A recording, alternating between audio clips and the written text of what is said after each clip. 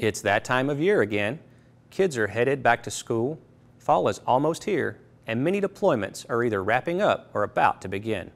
Unfortunately, this is also the start of flu season.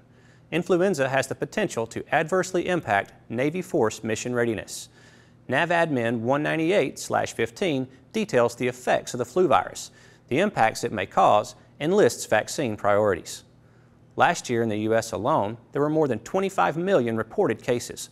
Over 150,000 people were hospitalized, and about 24,000 people died as a result of the flu virus. It's your responsibility to maintain your mission readiness. Check with your chain of command or medical treatment facility to find out when your vaccines will be available.